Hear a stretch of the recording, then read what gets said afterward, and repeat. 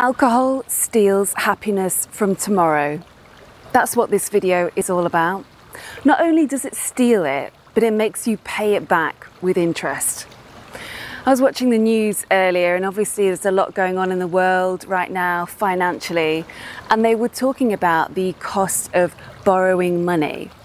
And I thought, you know, it's funny how we never talk about borrowing in terms of drinking and the cost of borrowing from the bank of booze.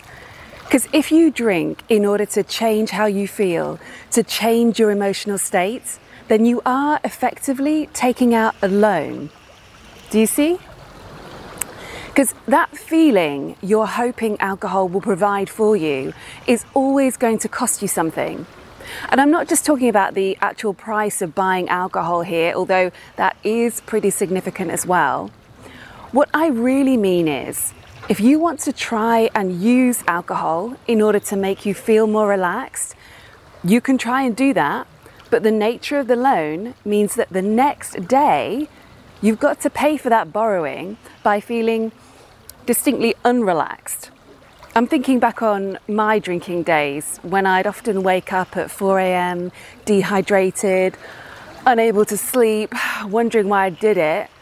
Well, I never felt very relaxed then.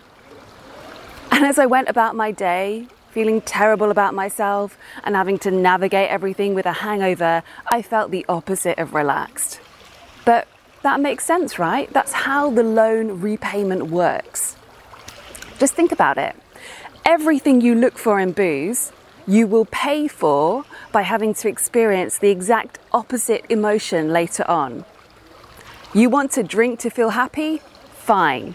But in a few hours you won't feel that way. You'll be withdrawing from alcohol and not feeling good. You want to drink to calm down? Fine. But later on you won't feel calm at all. You'll have that morning after anxiety. You know, the horrible mixture of alcohol-induced anxiety and a hangover, and you've still got whatever else was making you feel anxious in the first place. Do you see the cost of borrowing those feelings? It's pretty high, but that's not even the worst of it.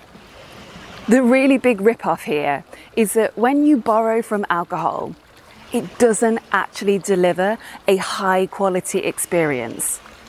When you borrow feelings from booze, it just loans you this kind of fake, cheap experience. I mean, you know that the relaxation that you get with drinking is never quite as good as the real deal. And the laughs that you have whilst drinking are never quite as good as the genuine belly laughs that you might have when something is really, truly funny.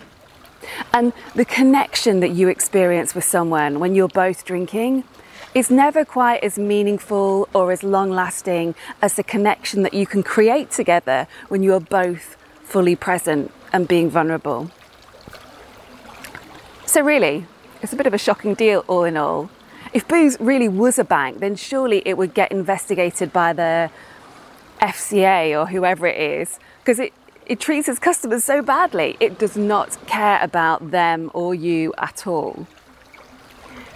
So I know this was a bit of an out there topic today, but seriously, if you have been looking at your monthly outgoings recently, take a moment to look at what alcohol is costing you financially and mentally.